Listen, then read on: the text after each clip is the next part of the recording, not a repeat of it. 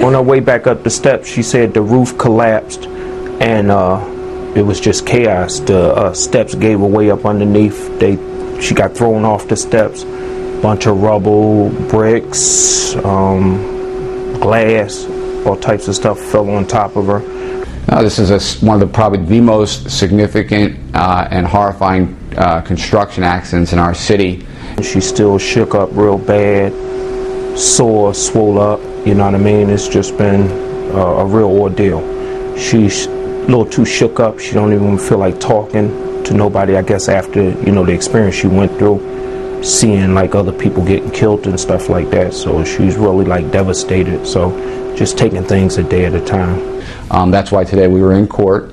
We were asking the judge to allow us to have an on-site inspection, to use a video camera, to use a regular camera, to begin to allow our experts to come on the scene, to put together exactly what happened so that we can begin to build our case. I got close enough to see it. I couldn't really see it because it's blocked off. I seen it on TV. It's horrifying.